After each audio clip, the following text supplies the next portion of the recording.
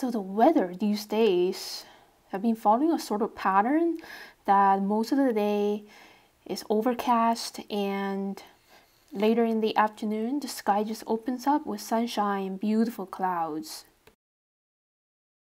And this sky looks even more inspiring than it looks in this video, and I'm going to sketch it in my art journal. This kind of scenery deserves a full page sketch. So before I start drawing with my waterproof ink pen, I'd like to spend a minute or two to visualize the size and placement with hand gestures. And because I'm going to include a large area of sky, that means the houses and the rooftops are pretty low on the page. So now, as you can see, I'm starting to draw the outline of the rooftops and the chimney. Just the outlines, not too much details, and the trees behind.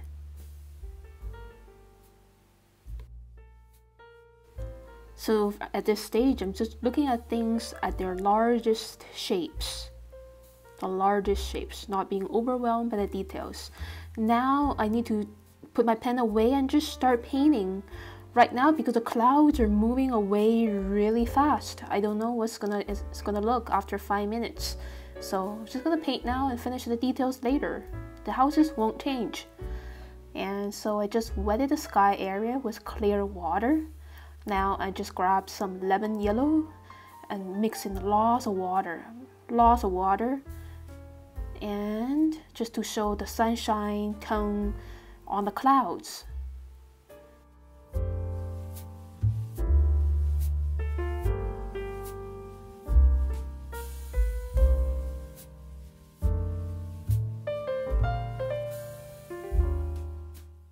And now I just putting on some cerulean blue mixed with a bit of ultramarine blue.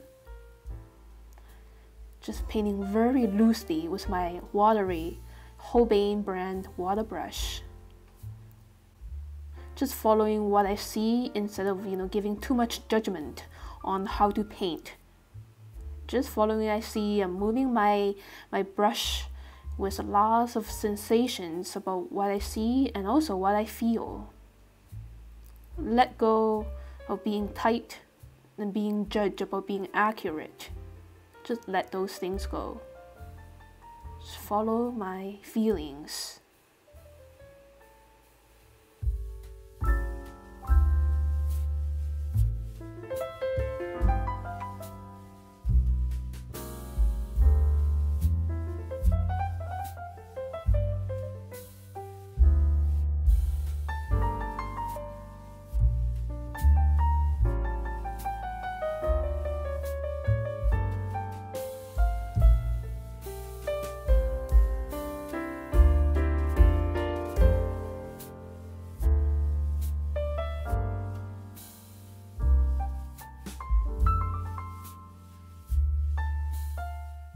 Okay, so now I'm done with the blue sky area, and now I'm mixing the shade color for the yellow tinted clouds. So now I just mixed ultramarine blue with purple to get this purple blue color. I just love this color so much. As you can see, it's wet on wet, and I just created some really soft feathery effects. It's very random. It's not exactly the same as the real cloud shade in the sky, but it captures something, a very energetic nature about those clouds. And again, because these clouds are moving so fast, every 20 to 30 seconds or so, their shapes looks very different than before. So I kind of have to use my memory a bit to paint these shades. It's not possible at all to paint exactly as they are. Just like any other phenomenon in the world, everything is always changing, moving, or decaying. Nothing really stays the same, so we don't really need to cling to their exact shapes and forms. We have to follow a lot of our sensations to do art. We need to express bravely instead of trying to be copy machines. And so now I'm adding some even darker shades of purple blue around the horizon and also for the clouds lower in the sky, because I see darker tones over there. And again, don't rely on the reference photo on the upper corner, because that's from many minutes ago. The clouds are looking very different now. The shades are darker. Yeah, and so as you can see, I'm using very limited colors. To paint these clouds, I simply use a bit of lemon yellow for the first layer, and for their shades, I just simply mix a variety of different proportions of ultramarine blue and purple. The more blue I mix in, the more bluish it looks, and the more purple I mix in, the more purple blue it looks. So we don't have to use too many colors. There's a sense of unity when we use limited colors. Just doing some little polish, adding some bright lemon yellow around the horizon, because this is almost sunset hour. The sunshine near the horizon is very bright. Mixing a little bit orange there, just tiny bit. And now just doing last bit of final polish. I want to put some more yellow tone for the clouds there. This is how I sense right now. The clouds are getting more yellow tones as time is going into the late afternoon. Okay, I'm done with the sky. So now I'm gonna finish drawing the line works of the houses below.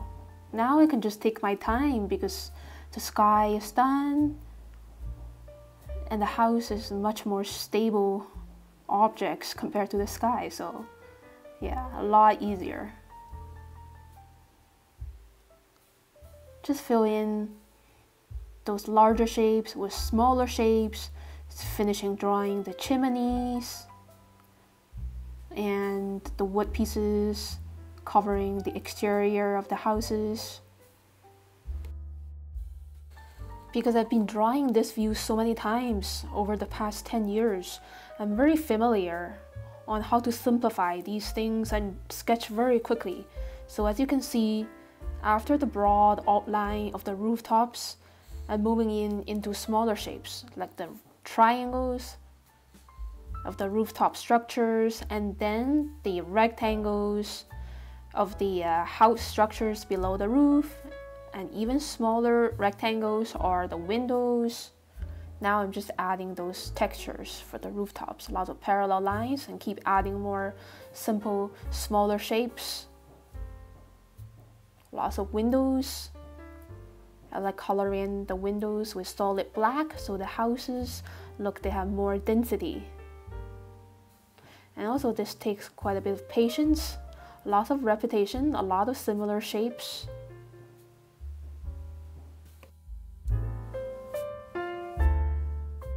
So usually I don't include the little maple trees in front of these houses when doing smaller sketches. So now, because I'm doing a full page spread, I think I can include these because it adds more interest to this large page space.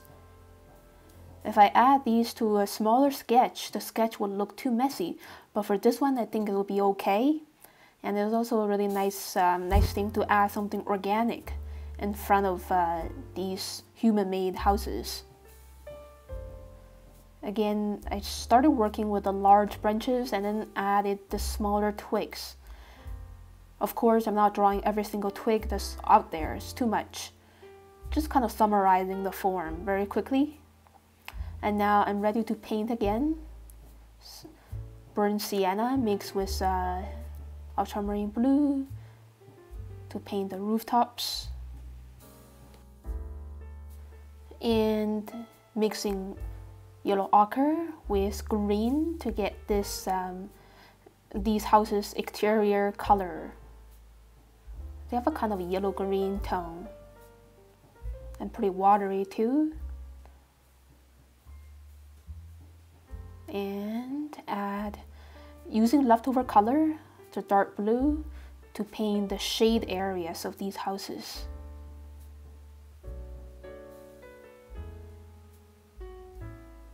And I just mixed burnt sienna with Viridian green and some leftover blue to paint the dark silhouette shapes of the trees behind these houses. Now there's more sense of distance in this sketch because I just painted the dark trees behind the houses. Pretty interesting element even though they're very small shapes. And just adding further shades using leftover colors on my palette for the windows and for each area of the houses, because they have three-dimensional prism and cube shapes. And just use burnt sienna to paint the tree branches and twigs using my thin Sakura Water Brush. Just mainly painting the thick branches.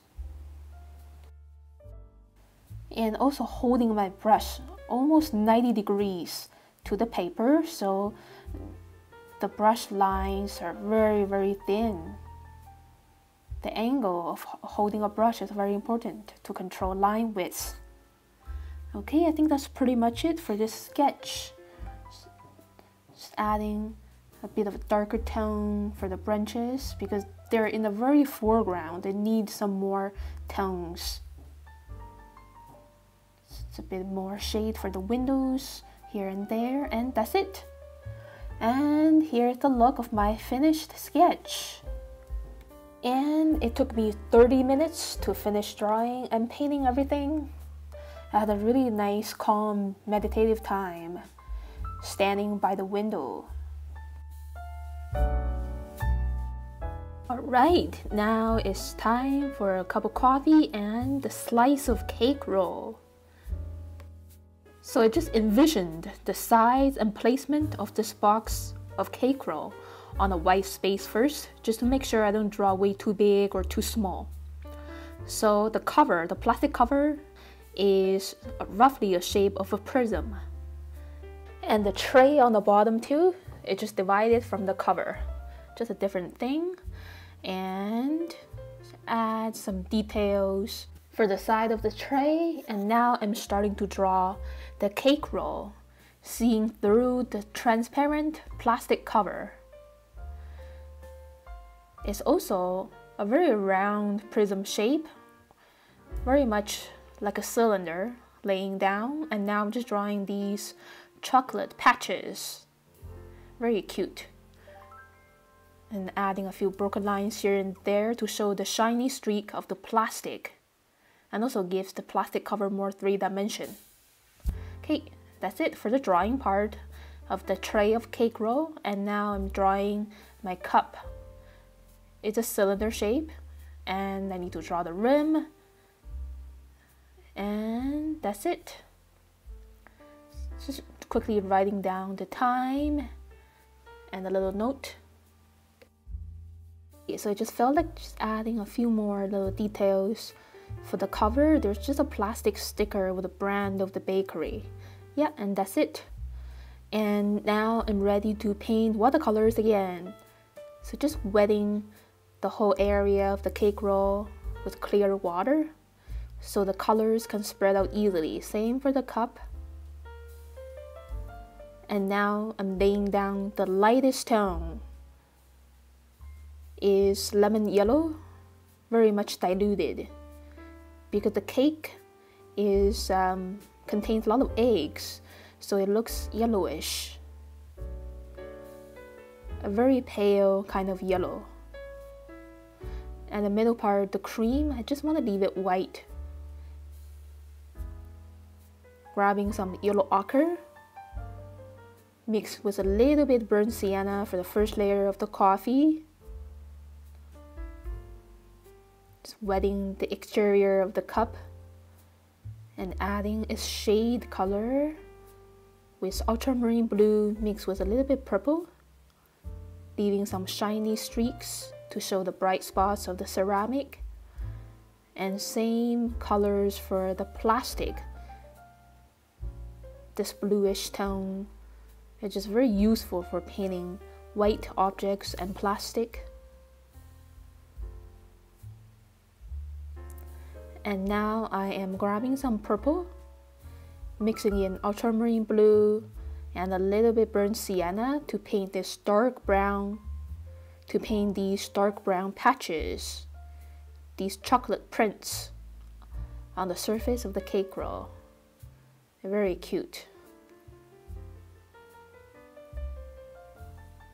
Just a little bit of shade color for the cream part. And for this side of the cake roll, because it's away from the light source, the light comes from the right. So this side is in shade with a little bit leftover blue tone over the yellow. And mix in burnt sienna into the leftover purple blue to add a second layer for the surface of the coffee, just to give it more contrast and shine. And more purple blue for the plastic tray using very thin strokes. As you can see, I'm leaving little areas of bright spots to show the shine of plastic. And just diluting a little bit more water into the paint and just add tiny bits for the cover. The cover is very transparent, and so I'm keeping the shade color very diluted. And just now I want to add another layer of more solid brown with less water and more paint pigment. As you can see, I'm leaving little streaks of bright stripes on these brown spots to show the shine of plastic. This is kind of like an illusion. The spots look shiny, but it's actually the plastic that shines. So painting techniques can be easy, and it's really important on how we make easy decisions, because sometimes we just feel so insecure about making easy decisions. A lot of times, easy decisions can bring good results. We don't need very challenging techniques to do good paintings. So now just adding another layer of dark purple blue tone for the exterior of the cup, just to give it more contrast. And a little bit more yellow tone for the outside of the cake roll, just to make it more attractive. Yeah, and that's pretty much it. And now I'm ready to paint their shadows using leftover color, mix of ultramarine blue and purple. So I just wetted the edges first with clear water and just adding this color dark around the edges.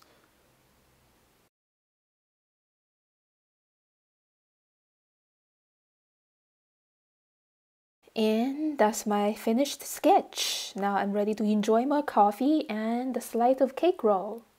This took me about 15 minutes. My coffee was way too hot to drink. So yeah, now it's just warm enough. And here's the look of my finished art journal spread. Later on, I spent just 5 minutes to sketch that little square of little landscape of the sunset sky outside my window. Thank you so much for watching my video. If you like it, please click like and leave me a comment below. Subscribe to my channel for weekly updates. And just a quick announcement that I will be teaching another round of 4 live sessions in February. So if you want some more inspirations and seeing me work in real life speed and asking questions as I go, you can just sign up for this live event. I look forward to seeing you.